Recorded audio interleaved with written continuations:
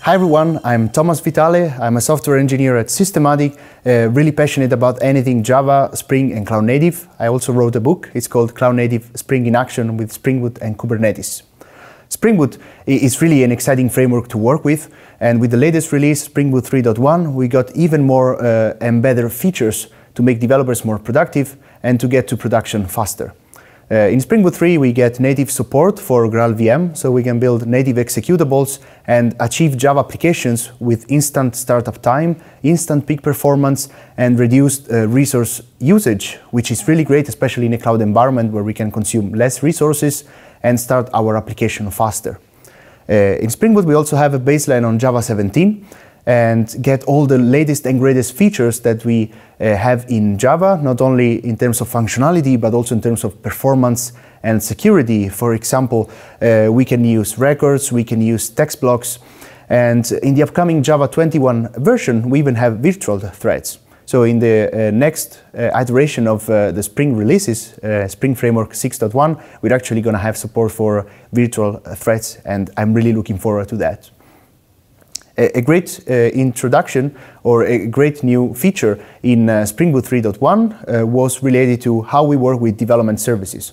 So we are building applications locally. We want to interact with the database, with the message queue. Usually we use containers in order to run those services. Maybe we define them in a Docker Compose file, and then every time we want to work with the application, we have to operate this Docker Compose file explicitly. But now with Spring Boot 3.1, we have two new features in order for the application to automatically find your Docker Compose file and start your development service. And even better, we can use test containers. Test containers is an amazing library. We can use it not only for testing our integrations with external services in our Spring applications, but we can also use it at development time. So using the same test containers configuration, we can get a PostgreSQL automatically started both when testing, but also at development time. So from a developer productivity point of view, that's incredible.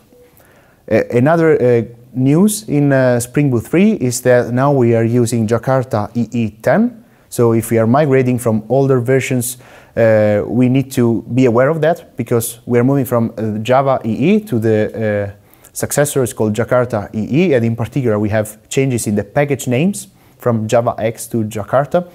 But there are tools that can help us migrating and upgrading our applications. For example, Open Rewrite is really great, not only to help us upgrade to a new version of Spring Boot, but in general to perform upgrades, for example, from JUnit 4 to JUnit 5. And finally, a great feature that we have now in Spring Boot 3 is that a new focus, a new attention on observability. With the Spring Observability Initiative, we gain even more out of the box across the entire Spring portfolio in terms of metrics and traces. In fact, now Spring Boot relies on an improved and extended version of Micrometer that unifies metrics and traces into a single API called Observation API.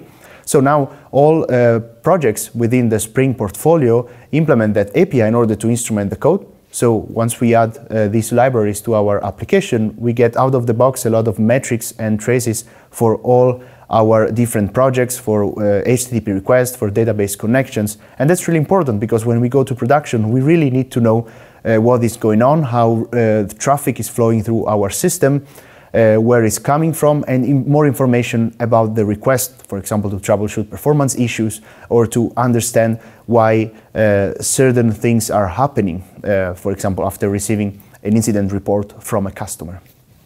And that's Spring Boot 3. There's a lot of new things. There's a lot of new functionality, performance boost, security improvements, because now we can use newer Java versions.